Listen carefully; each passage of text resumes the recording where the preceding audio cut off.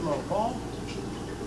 Hey Al, hey Steph, again, we're seeing the first rain band from Hurricane Al. The good news is it's just some rain. It might last maybe about a half hour to an hour or so, but this is nothing compared to what will happen, say, 6, 12 hours from now when Earl makes his closest approach into New England, maybe a possible even clip and maybe a hit of Nantucket. Right now, this entire Cape area, as well as Martha's Vineyard, Nantucket, all under hurricane warnings because of the approach of Hurricane Earl. Last-minute preparations are underway. We've been watching a front-end loader take part of the dockaway here just to be safe.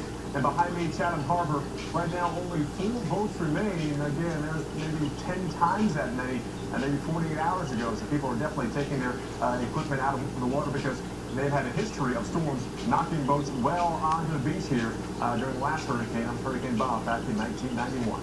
Al, Steph? All right, thanks a lot, Paul. And of course, the Labor Day weekend coming. Looks like it should actually be okay along the eastern seaboard once we get Earl out of the way. Yeah, this is going to be gorgeous. Fantastic. Let's find out the rest of the Labor Day weather. Let's go back to Mike Pettis. Mike? All right, thank you very much, boy. Good.